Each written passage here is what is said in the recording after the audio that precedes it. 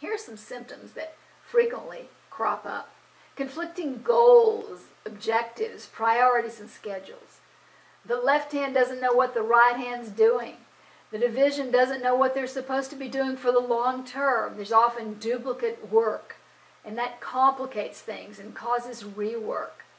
Turf wars, unclear values, low morale, people just doing enough to get by. Lack of coordination of just routine tasks, details falling between the cracks. Gossip, rumors, an us against them attitude in conversations. Poor team chemistry.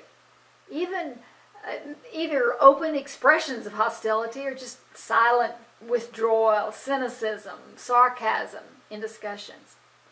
Your career opportunity is your ability to use the principles of effective human communication to create connections and make things happen. The first step on that career path is to acknowledge the reality of the current poor communication situation. No one ever claimed that clear, compelling communication was easy.